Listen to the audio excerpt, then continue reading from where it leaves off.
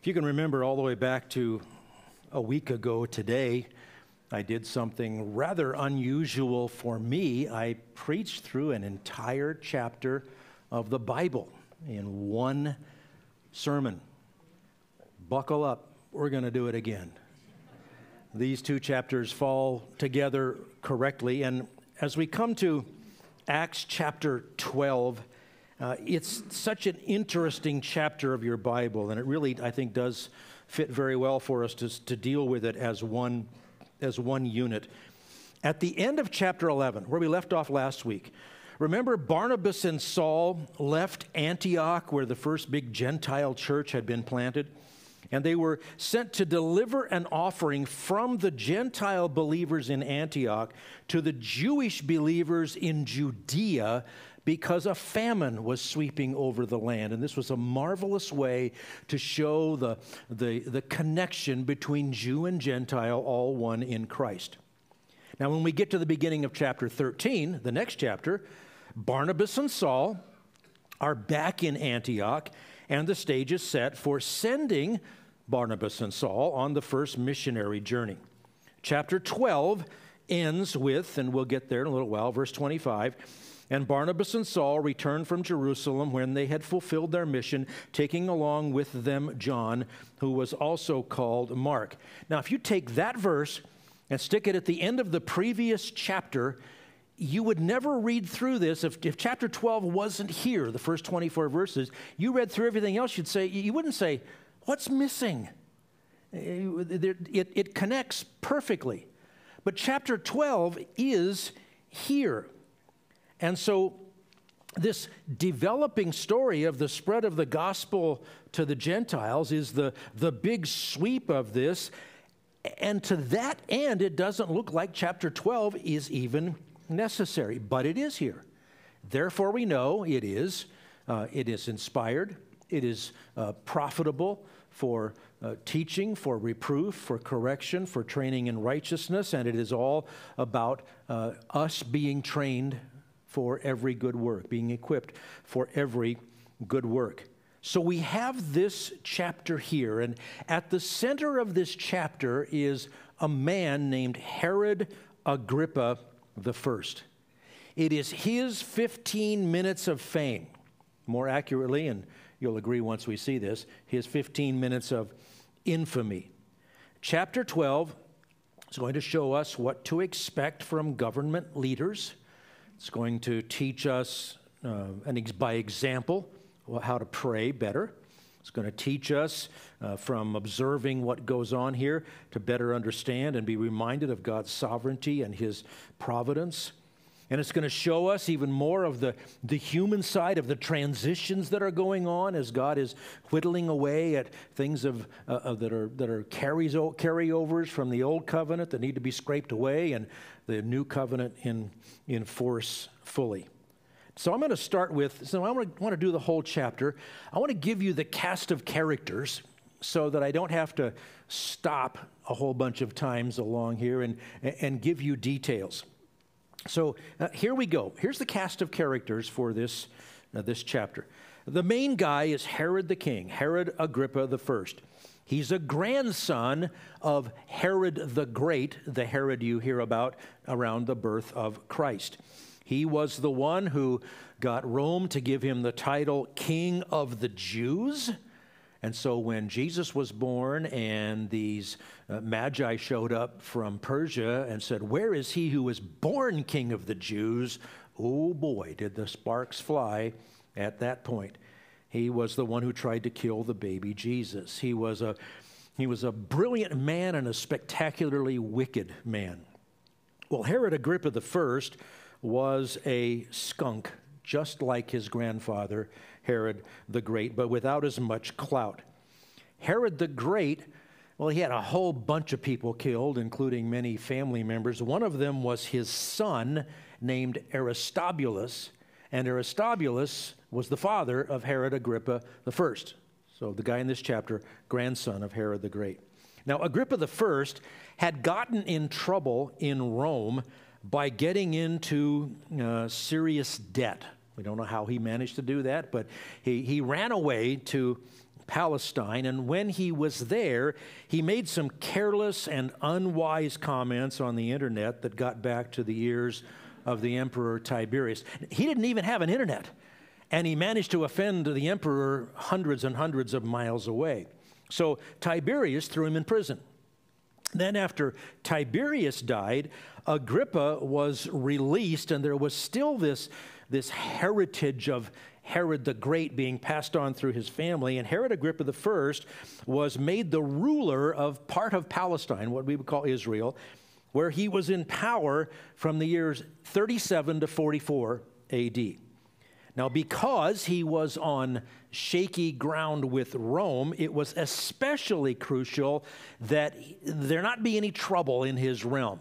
He had to keep the Jews peaceful and happy and maintain their tenuous loyalty to Rome, make sure that the tax money kept flowing to Rome. And he found that one of the ways that he could appease the Jews was to persecute the Christians, especially the apostles. And we're going to see that play out in the chapter. Okay, moving on in the cast of characters much quicker. James, the brother of John, he is one of the 12 apostles. Along with his brother John, they were the sons of the man named Zebedee. They were the ones nicknamed Sons of Thunder. And his part of the story in this chapter is going to be tragically brief, but you will see his name. The Jews refers to the leaders of the Jews, the Sanhedrin, and they were primarily composed of Sadducees, but they held their power in this tense balance with the Pharisees. You're going to see Peter. He's our good friend, Peter the apostle. He's been the central figure in Acts since the beginning. Then you're going to meet 4 squads of soldiers. Those are Roman soldiers, and a squad was 4 men. So these 16 were given the task of guarding one prisoner, Peter. Then you're going to meet an angel of the Lord. He is going to be dispatched from God, just like Hebrews 1:14 says. Angels are ministering spirits sent out to render service for the sake of those who will inherit salvation. And you're going to meet a woman named Mary, the mother of John. She's the woman who owned a house where many Christians met in Jerusalem. And then you'll see in a minute who that John is. John is the one who was also called Mark, and he's a cousin of Barnabas. Are you getting all this for the exam? In our daily emails, we're studying the book that Mark wrote, the Gospel according to Mark, probably Peter being his source for that book. Then you're going to meet many gathered together. That is a group of devout believers in Christ. They gathered in the home of Mary in order to pray. Mary obviously had some wealth because she had a house that was big enough to be a regular meeting place for Christians. You're going to meet a girl named Rhoda. She was a servant girl in the home of Mary. Now, she wound up getting her name in the Bible, even though she's known only for answering the door and never letting the guy in. Interesting.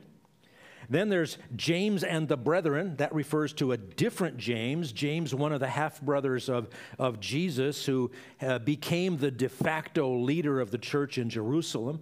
The apostles were sent out scattered, taking the gospel everywhere. And so it was a non-apostle, but a very close associate of the apostles, James, the half-brother of Jesus that led that church there. And the brethren refers to whatever other apostles who were still in Jerusalem and the other leaders of the church there, like, for example, the deacons that we met in chapter 6 and whoever else it might be. You're also going to see the people of Tyre and Sidon. Tyre and Sidon were 2 seaport cities north of Caesarea along the Mediterranean coast. They were not part of Herod Agrippa's reign, but they did a lot of business with Galilee, and there was a problem in that relationship. You'll see how that tension getting resolved is part of this story. And then you're going to meet a man named Blastus. If you're pregnant looking for a biblical name, there's one for you to try. He was apparently the treasurer, or it says chamberlain in our translation, serving under Agrippa, and he mediated a resolution to that tension with Tyre and Sidon. And then you're going to meet another angel of the Lord who was dispatched by God on the tragic final day of the life of Agrippa I. And then the last two names, Barnabas, same guy we've seen. He's everybody's friend. He's faithful. He's tireless. He's going to play a very big role in the coming chapters. And Saul is Saul of Tarsus, brought to the Lord miraculously after persecuting the church, Acts chapter 9. And he is soon, and starting in the next chapter, finally going to be known as the Apostle Paul. Well, here comes Herod Agrippa I, 15 minutes of fame. Here's how the chapter goes. Herod murders an apostle. Herod arrests an apostle. Herod is overruled by an angel. Herod throws a tantrum. Herod becomes worm food. I worked on that one. And Herod can't stop God. Let's dive in. Herod murders an apostle. Chapter 12, verse 1. Now about that time, what time? Well, the time of the famine.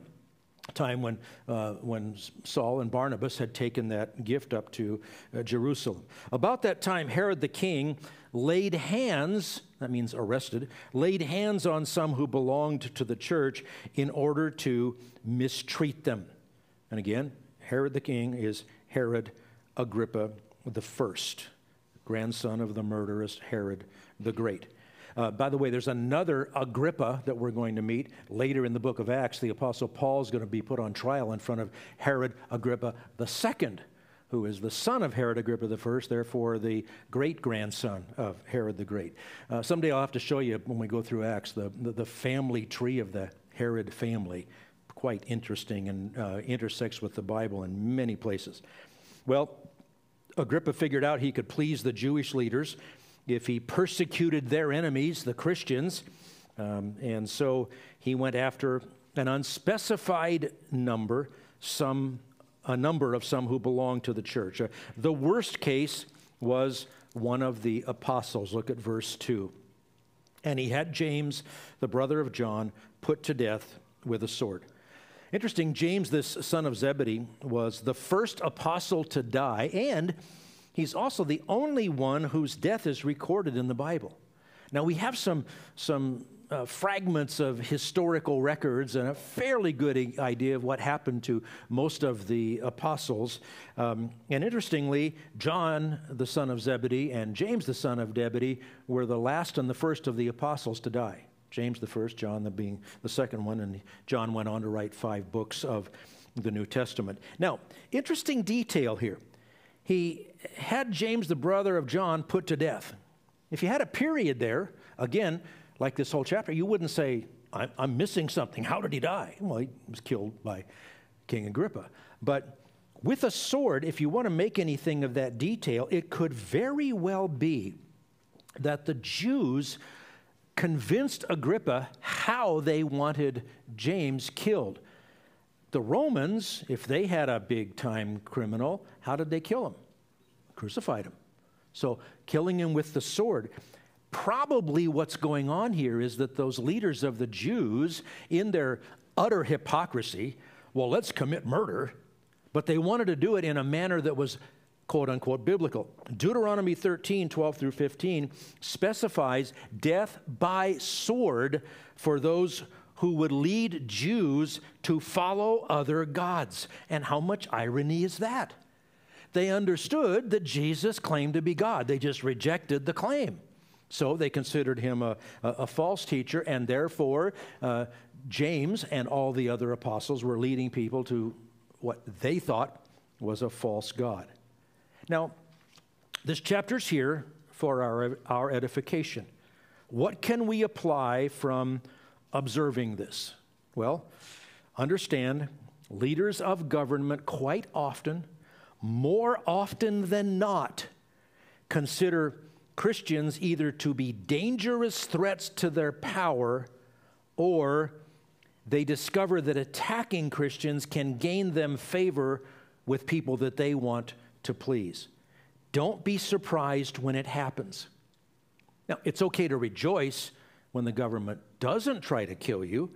But government is never what makes the church holy. Government is never what makes the church fruitful. And as a matter of fact, government in the hands of unregenerate people is almost always the enemy of the church to one degree or another. And don't make an absolute out of it, but that is the case. Now, secondly, Herod arrests an apostle. Well, he said, I hit a home run with that one. Let's do some more. Verse 3, when he saw that it pleased the Jews, that is, killing James, he proceeded to arrest Peter also. Now, it was during the days of unleavened bread. That's the 7-day feast that went on for 7 days after the Passover. And when he had seized him, he put him in prison, delivering him to 4 squads of soldiers to guard him, intending after the Passover to bring him out before the people. So what he's doing is he wants to get the maximum PR benefit that he can by having Peter killed as visibly, publicly as possible. Oh, how nice. So he assigns 16 men, 4 squads of soldiers. That kind of reminds me of the arrest of Jesus. Totally peaceful guy, praying in a peaceful garden at night, and they send hundreds of soldiers to arrest him as if he's this dangerous, dangerous criminal. He says 2 words and they all get knocked to the ground. Let you know who's in charge. Or then Pilate placing the soldiers to guard the tomb. Well, each squad 4 soldiers, total of 16 men. It looks like they probably, logically, took shifts of guarding him 2 by 2, 1 at each side, and 2 others at the door. So they could have had 4 different shifts per day to guard him 24 hours a day until Herod could bring him out as a spectacle during the Feast of Unleavened Bread. So what are we supposed to apply? What are we supposed to learn from observing this? Well, in our society, we have ones in power who want also to do evil things. We don't have any apostles to get arrested, but lots of Christians around that could be arrested. And we have people in power who are bent on making it legal and convenient and with no shame attached to it to kill unborn children. People who want to live in mental fantasy land, believing there are multiple genders. People who want to be able to have sex freely with anyone at any time with no unintended consequences. We have people that are getting more philosophical about it and enforcing the ideology of DEI. That's the new acronym, diversity, equity, and inclusion, which means that we are diverse. We include all ideas and all people and give them equal treatment as long as they believe exactly what we say they should believe and that they hate what we hate. We're living in a tough world. And we have our versions of Herod, even if not somebody with that much power. Now, we aren't yet being murdered and imprisoned here in America, generally speaking, here in Idaho, but many of our brothers and sisters around the world are. Pray for them. And be wise, be prudent, be faithful, be prayerful, because the powers of darkness hate the light. And if you let your light shine for the Lord Jesus Christ, you become a target. And we're to learn from this example here. Well, the next one, here comes the happiest part of the chapter. Herod is overruled by an angel. Right at the time he was about to go make sport of Peter and make a spectacle of him, he encountered a problem. Verses 5 and 6. So Peter was kept in the prison, and prayer was being made fervently by the church of God. On the very night when Herod was about to bring him forward, so probably meaning the night before he was going to do this in the morning, Peter was sleeping between 2 soldiers, bound with 2 chains, so you get the idea, chained to one on the right and one on the left. And guards in front of the door were watching over the prison. So apparently 2 chained to Peter, 2 at the door, and then they would rotate the shifts. That sounds like a pretty secure way to keep control of a totally peaceful man. That is, unless you're actually fighting against God, and there's a bunch of people praying for the release of that prisoner. So look at verse 7. And behold, an angel of the Lord suddenly appeared, and a light shone in the cell. And he struck Peter's side and woke him up, saying, "Get up quickly." And his chains fell off his hands. How cool would that be? You know, I've already been there for a couple of days. Every time you move, clank, clank, clank, clank, they fall off. And the angel said to him, "Gird yourself and put on your sandals." And he did so. And he said to him, "Wrap your cloak around you and follow me." Angels are really cool. You've probably never met one in person. I haven't either.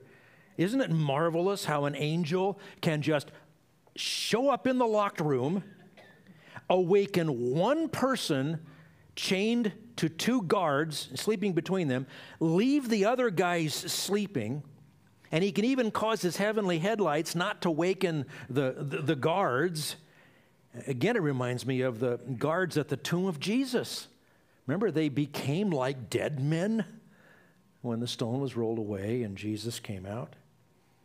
This angel was very efficient in carrying out his mission. And Peter, he wasn't sure if this was actually happening or if he was seeing a vision.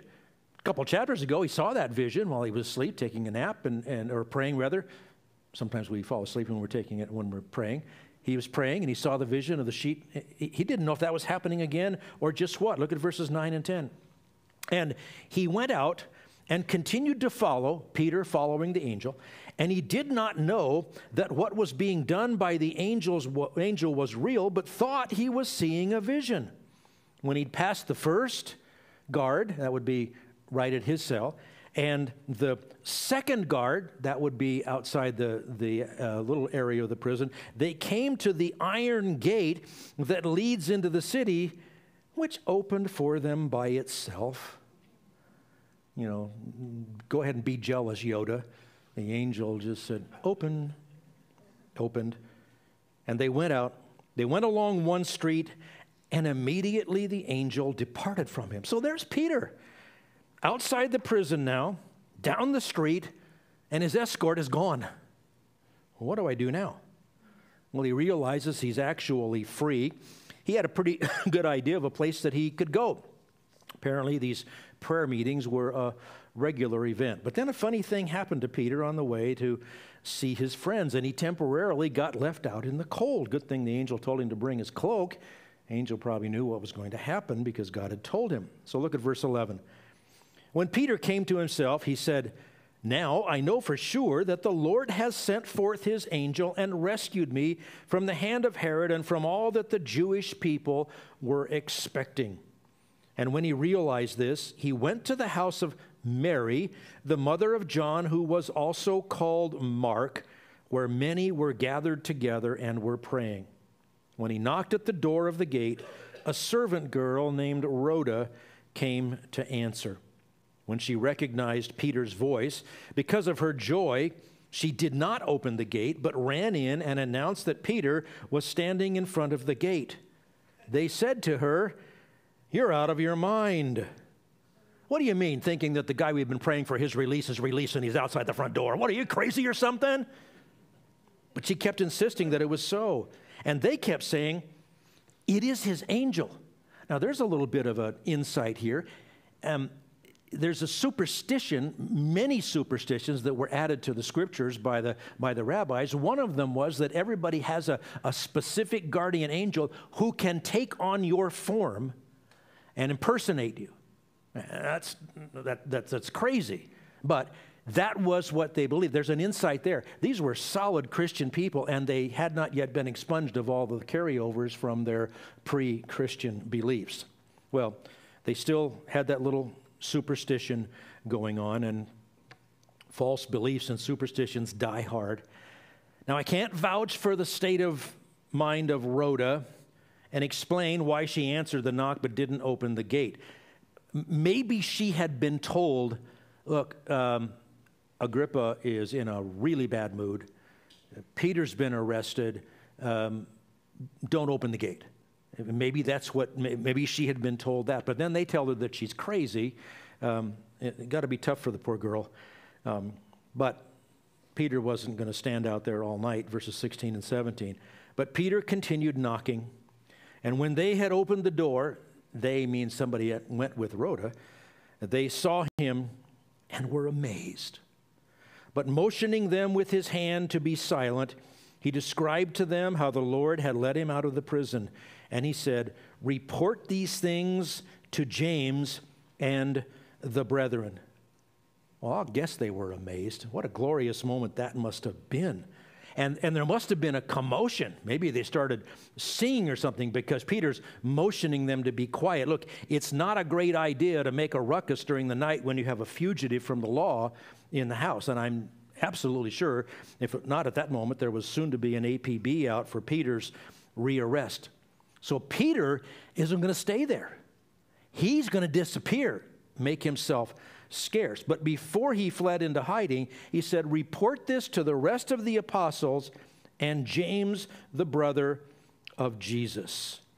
And I'm sure Peter wanted to warn them, everything you've heard about Agrippa, yeah, it's all true. Be careful. So, one more note. From here on, Peter is no longer in the spotlight. The only other time we're going to see him in the book of Acts is very briefly at the Jerusalem Council in chapter 15. That's not insignificant, but from here on, the focus is on Paul. Now, Peter is mentioned in some other books of the New Testament, not to mention the two that he wrote, 1 Peter and 2 Peter, which are marvelous. But what are we to apply from this? Well, does that mean that if you're ever arrested, just get a lot of people to pray and an angel's going to come and set you free? No. This is not a promise of miraculous intervention by God sending angels anytime that we're in trouble, only when he wills. But it is a confirmation of his power and his care for his people. He will get you where he wants you to be, one way or another. Well, next point, Herod throws a tantrum. It turns out, apparently, Agrippa was easily scared off from arresting more apostles. Instead of making a spectacle of Peter, now he's got a rogue apostle running loose that he meant to kill. So now he turns his murderous attention to his own guys, to the guards. Clearly, he didn't work very hard at understanding what actually happened, interviewing witnesses or anything like that. Didn't give any credence to the real explanation that this was the hand of God. And we know that the death penalty was normally in place for soldiers if they let a prisoner escape. That's going to come into play two other times in the book of Acts, by the way. On those later occasions, the guards are going to be spared. The soldiers will be spared, but not here. Herod Agrippa was furious. His plan blew up in his face, and boy, was he mad. So his solution was kill 16 innocent men. Then go on vacation to your favorite spot from which he often carried on his rule down in Caesarea. Look at it in verse 18 and 19. Now when day came, there was no small disturbance among the soldiers as to what could have become of Peter. When Herod had searched for him and had not found him, he examined the guards and ordered that they be led away to execution. Then he went down from Judea to Caesarea and was spending time there. Caesarea is that place on the Mediterranean, built by Herod the Great, spectacular place. Well, Agrippa was still in his foul mood. He just moved his foul mood from one place to another. And now he has another problem. This one temporarily worked out a lot better for him. It looked good. There were those cities of Tyre and Sidon, not part of Israel, not part of Agrippa's reign, but they did a lot of trade with the region of Galilee, where Jesus did most of his earthly ministry for about a year and a half or 2 years. And Galilee was sort of the breadbasket that fed Tyre and Sidon. They needed each other economically, and their economies were linked. Well, Tyre and Sidon weren't under Agrippa's control, so he was very angry because this dispute was hurting the economy of Galilee, and Galilee was part of where his taxes came from. So, got to fix this one. And he apparently had, somebody had caused some sort of a trade strike and hurting Tyre and Sidon, therefore hurting Galilee, therefore hurting Agrippa. Well, representatives from Tyre and Sidon somehow won over this guy named Blastus. All we know is he is a high-ranking servant of the king. Your translation says chamberlain. They won him over. Well, how'd they do that? Maybe they were very persuasive, and maybe Blastus was reasonable, but then again, he served a guy like Agrippa. More likely, they bribed him to get Agrippa's ear, and it worked. And we don't know why or how, but it set up Agrippa with a chance now to look good. And this is a Herod. He seizes every opportunity to look good. So, verse 20. Now he was very angry with the people of Tyre and Sidon. And with one accord they came to him, and having won over Blastus, the king's chamberlain, they were asking for peace because their country was fed by the king's country. The farms in Galilee fed Tyre and Sidon, so they needed the trade. Now, what can we apply from observing this, his tantrum? Well, those who are willing to murder and imprison Christians, they have no scruples about doing the same thing that anyone that doesn't do their bidding. Agrippa executed the guards, thumbing his nose at the power of God, and very angry with these people for hitting him in the tax pocketbook, shutting down his revenue. Such people like that cannot be reasoned with, but they're in the world. Sometimes they gain positions of much power. The only hope for them is to be brought to new life in Christ. And as we have to sometimes live under their influence, be wise as serpents, gentle as doves, be circumspect. Well, Herod murders an apostle. He arrests an apostle. He's overruled by an angel. He throws a tantrum, and then Herod becomes worm food. The stage is set here for Herod Agrippa he's thinking that something is working out really good, and he is happy to take all the credit. However it was done, Blastus did the hard work, and then Agrippa is happy to jump in and show off his pomp and his power. So look at it in verses 21 and 22. On an appointed day, that's the only day Herod ever did anything in public, I'm going to be out there, go gather a crowd. This is the day for Herod to show off. On an appointed day, Herod, having put on his royal apparel, took his seat on the rostrum and began delivering an address to them. The people kept crying out, "The voice of a God and not of a man."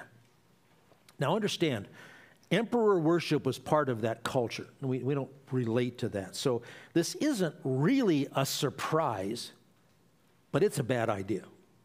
Remember, Cornelius wanted to worship Peter, and Peter immediately snuffed that out. Well, not so with Herod Agrippa. He was happy to let them say, "The voice of a God." Now, if you've been to Israel, and if you haven't been, you can look this up. You almost certainly have been to Caesarea, and you've seen this amphitheater built by Agrippa's grandfather, Herod the Great. The Jewish historian named Josephus, who was paid to write a history of this time of the early church and the Jews dealing with the early church, he describes the scene this way.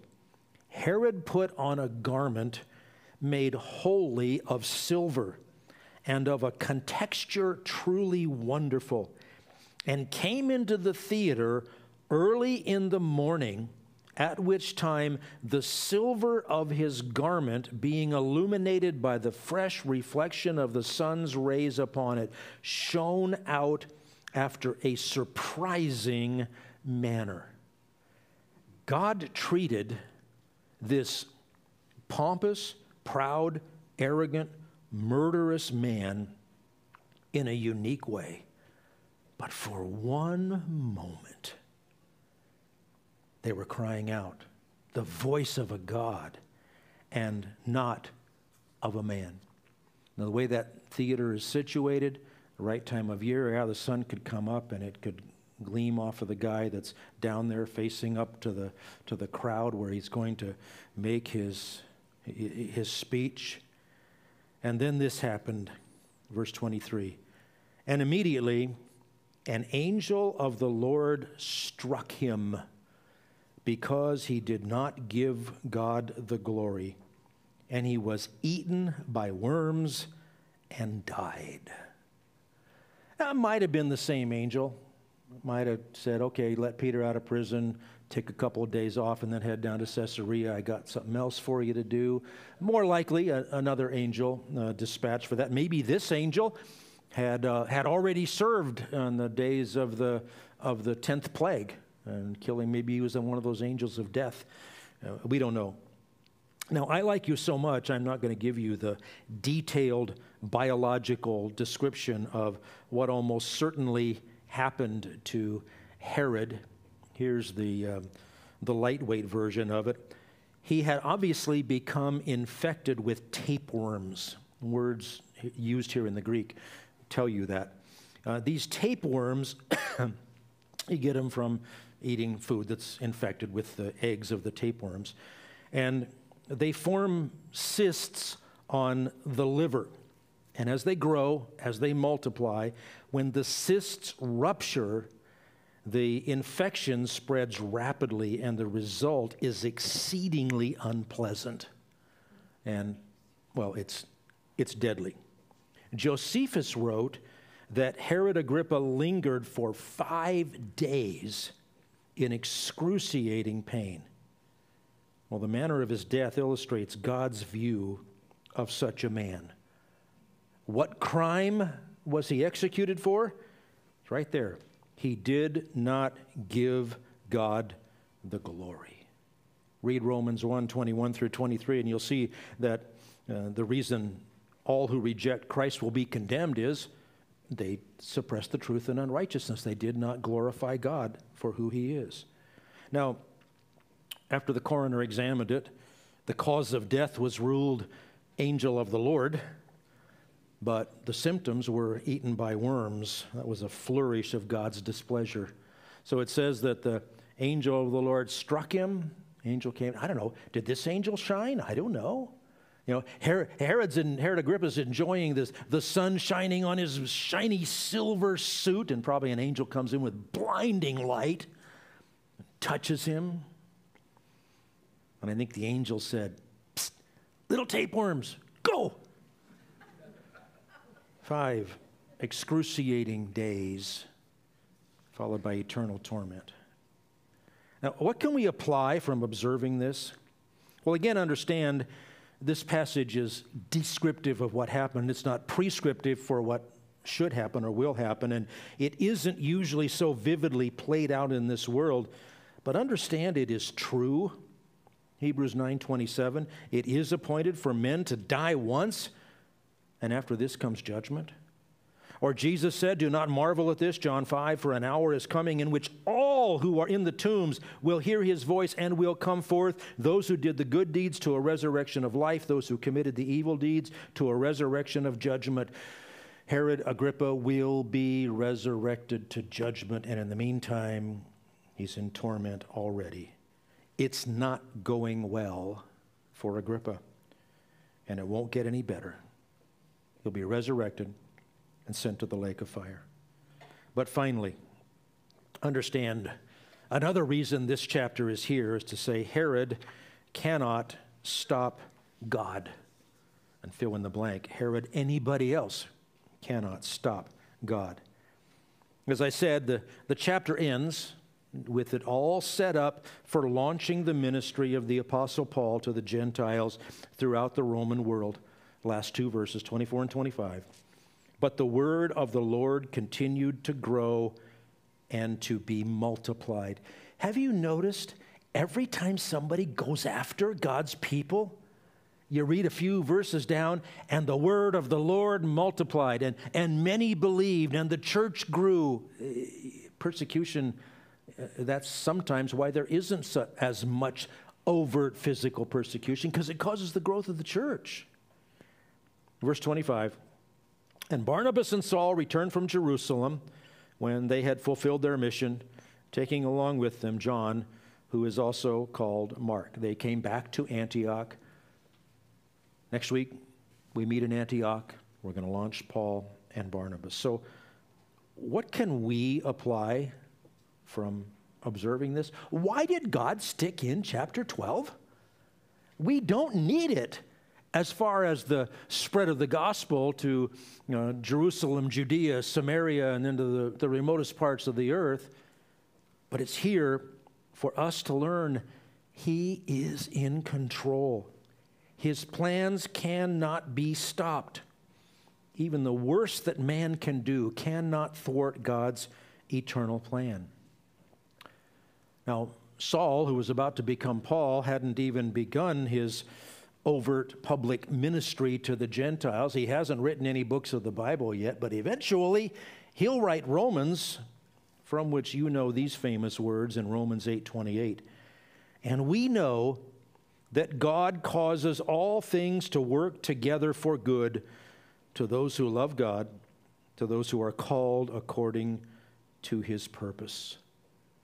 You say, well, was that good for James to be the first apostle murdered? Well, yeah, for James.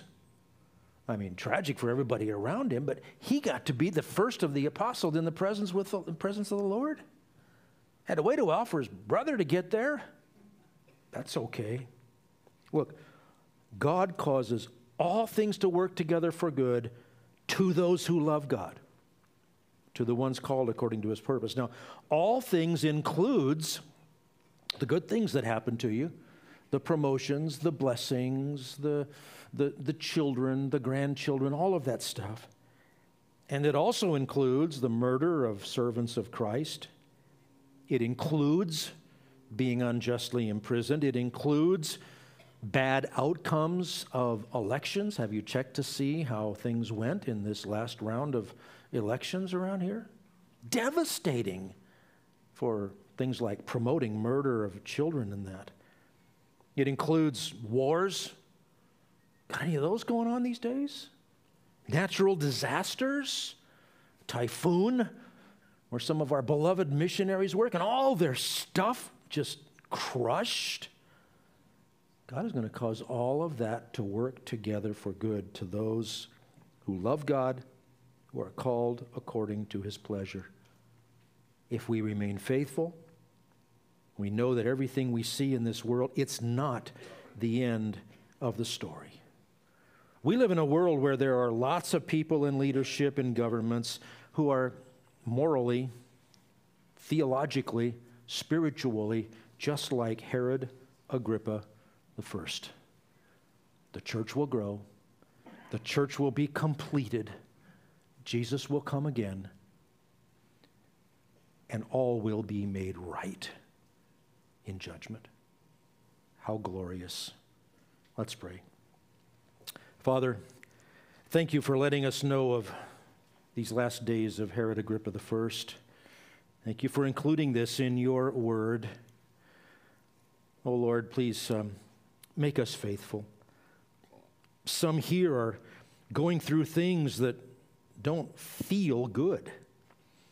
Going through situations where truth is being twisted and maligned and ignored, where righteousness is being scoffed at and evil is being exalted. Oh Lord, by your grace, we will be faithful. Cause us to stand in your presence, blameless, for your glory. We pray in Jesus' name. Amen.